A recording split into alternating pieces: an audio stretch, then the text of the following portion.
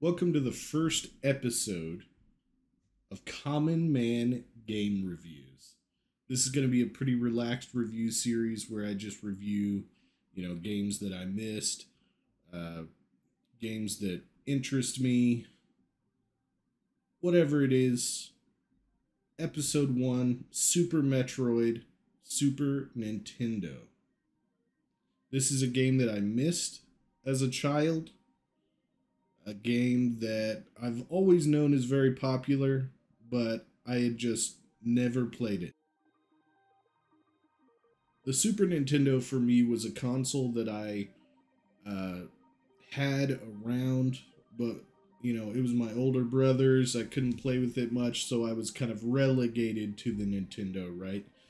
So I did play some Super Nintendo games, but I'm more familiar with NES games. Now, this game in particular is kind of special because the entire Metroid series was really lost on me. I didn't play, basically name one and I didn't play it. So it was an awesome opportunity to be able to go back and play a game that so many people feel so passionate about. Basically with no expectations whatsoever. As you can probably tell from my audio, this is going to be a very experimental first episode. I don't know what I like yet, what I don't like. I've got some audio stuff on the way. And honestly, this isn't meant to be the most professionally put together review. More just me talking about the game, what I like about it, what I don't like about it, and what I would fix about it. I'm going to be giving a letter grade at the end based on the points that I give in each category. That's kind of subject to change, but I'll put it on the screen right now, kind of what I'm working with, so you can get an idea of where any individual game stands. For me, a 5 out of 10 or a 3 out of 5 is like exactly average. It's not like a 5 out of 10 IGN where it's the worst game ever made.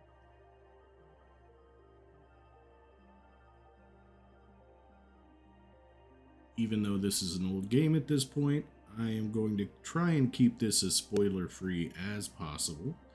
There may be some things that border on spoiler territory, but all the footage I use is going to be generally from the first half of the game and not going to include any major plot points.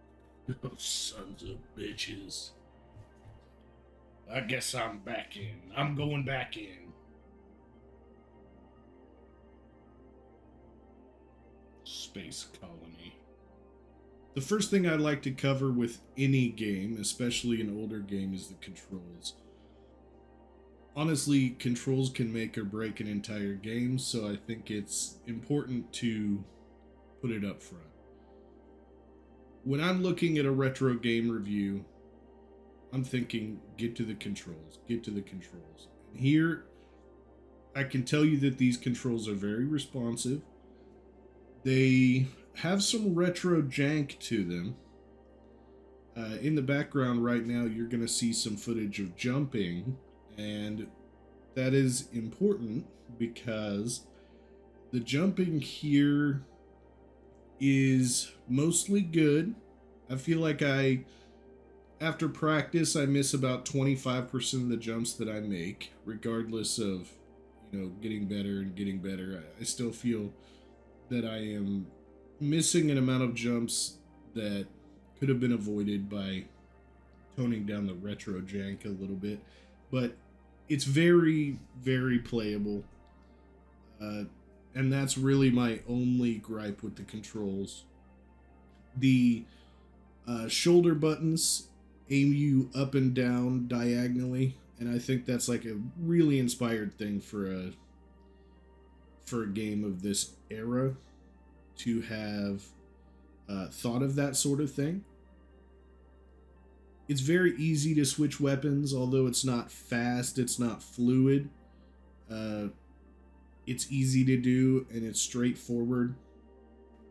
This is footage from the beginning of the game when I didn't really have the jumps figured out and I didn't really have the exploration factor figured out either. So you're going to see me waffling around, trying things, shooting walls, etc. We'll get into that part in the gameplay section, but you're seeing me kind of figure it out. And if you saw me go through this room with the bats before, I kind of took it slow, figured it out, and then only on the second time I already felt like I could breeze through there and use the controls at my disposal to make the room relatively easy.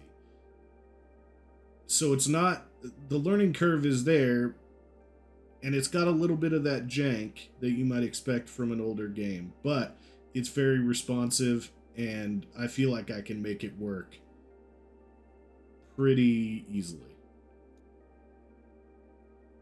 Now you're seeing me fight my first real boss. This is kind of right at the very beginning. You get thrown in there. You don't really know the controls yet. I'm kind of figuring things out. As you can see, I'm not doing an excellent job here. But this kind of highlights, you know, get good or die, right? And this is very much a get good or die moment.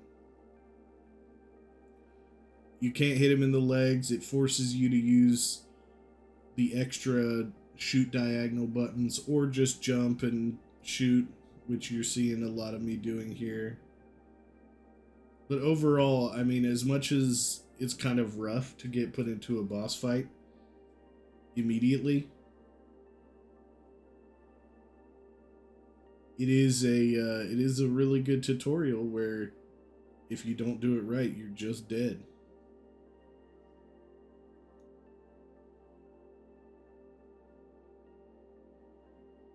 So as far as controls go, I give it a solid 9 out of 10. If the jumps were just a little bit more controllable, then this would be a 10. They really, for the era that this was made in, they killed it.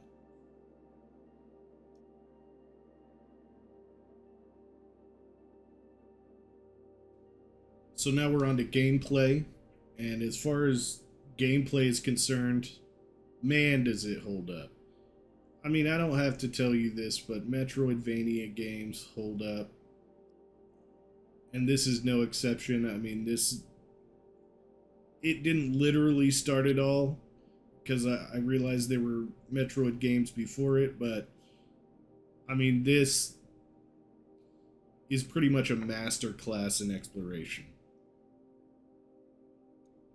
The map is excellent. Your sense of direction is, you're not directly told exactly where to go all the time, like some other games, but you generally know where you've been, where you haven't been, and that's enough, right? Getting power-ups feels awesome. You know, finding that room that has even just an extra set of missiles feels fantastic. You know, getting an extra 5 missiles doesn't sound like a lot, especially when you end the game with like 120. But I still enjoyed getting every single one of them. There were just a few times where I felt like I was doing a lot of running through rooms I had already been in, which was partially mitigated by the fact that, you know, I had different items and capabilities by that point.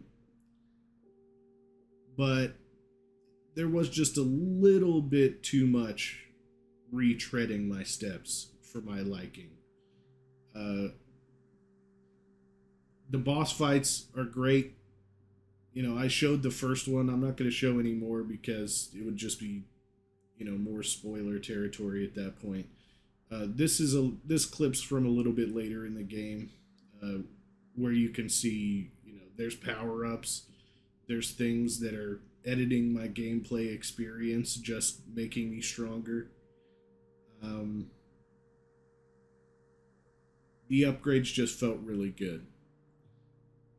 I give the gameplay an 8 out of 10 just because there was a lot of retreading where they had room on the map to make something else. Now, I'm not saying they should have went, play tested it and found every area where you might retrace your steps and replace it with a different hallway that railroads you down that hallway. But,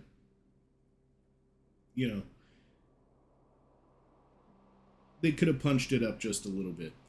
And, you can see me get my butt whooped by all the different kinds of enemies in this game. I mean, they're here and they're brutal, and the game is not easy. Game is not easy, but as I said in the controls section, you basically have what you need to play the game. You don't feel like the game is holding you back. You feel like you are holding you back.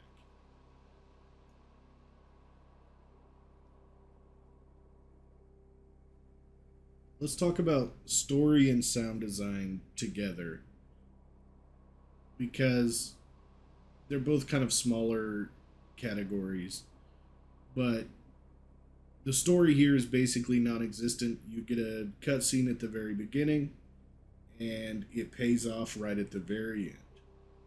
So, honestly, if you're expecting a story here, you're not gonna really get it.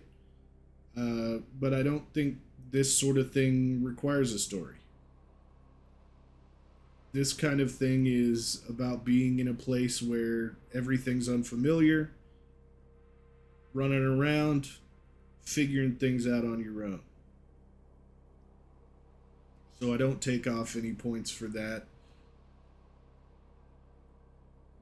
I say it's completely average. I mean, this is the type of game you don't need a story in. As far as the sound design goes, the reason why I'm showing this part of the game in particular, there wasn't anything particularly special about this room, but I remember very clearly when I was playing this through on Twitch, shameless plug, I was singing the music here. It is so damn good. I mean, the music in this game is just a masterclass of composing video game music. Sure, not literally every song in this entire game I would jam out to, but I would say the ones I jam out to, and there are several, they just slap so hard. I mean, this is the type of thing where you could take 5 or 6 of these tracks and put them on your mixtape. Put them in your tape deck or whatever and just absolutely jam out to them on your car's system or whatever. I'm talking 4-hour drive. These songs are in the rotation. Unbelievable. As far as the other sounds in the game, there was at one point in the game where I heard like a weird fart noise, and I don't know if it was a glitch, but it was just like in one room. Maybe it was one enemy that was doing it, but it never happened again in the entire game, so I'm thinking it was probably a glitch. Other than that, the enemies make satisfying noises, the guns make satisfying noises, and man, did I say the music is great. It is really the highlight of this whole experience, I think.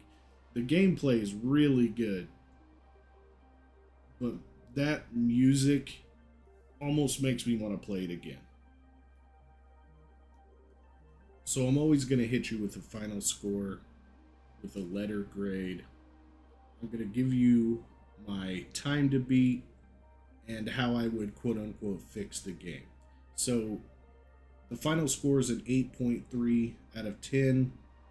That falls an A- on my very scientific scale I showed at the very beginning. My time to beat was 9 hours 14 minutes playtime. how I would fix the game is I would work on the sensitivity of the jumps. It is very close, but it's not exactly perfect. I would punch up some of those sections that I felt like relied on making the player run back through rooms they'd already been in. Sure, some of those rooms sort of changed objective as you got different power-ups and you were going different places, but I felt like they relied on it a little bit too much. And I would think about how to make some of the mid bosses have more impact. Maybe tease one of them, or even better yet, have something kind of in the middle of the game that reminds you of the opening cutscene. Because while I said that the story doesn't really matter here, the opening cutscene and the closing minutes of the game are the only two things that seem to really correspond to each other at all. So if they had just had a little reminder right in the middle, I think it just would have really made it pop. Thank you guys for watching my very first review video. It means a lot to me. Please like. At this point, I'm pretty sure I've been editing this for like 2 hours, which I know isn't like the longest time. I know people edit things for days and days on end, but for me, for my very first outing, this video means a lot to me, and it's not even out yet. And I just thank you guys so much for being here, and I thank you for any comments, likes, subscribes, or anything like that. Honestly, any feedback at all. Thank you guys for watching. Common Man, signing out.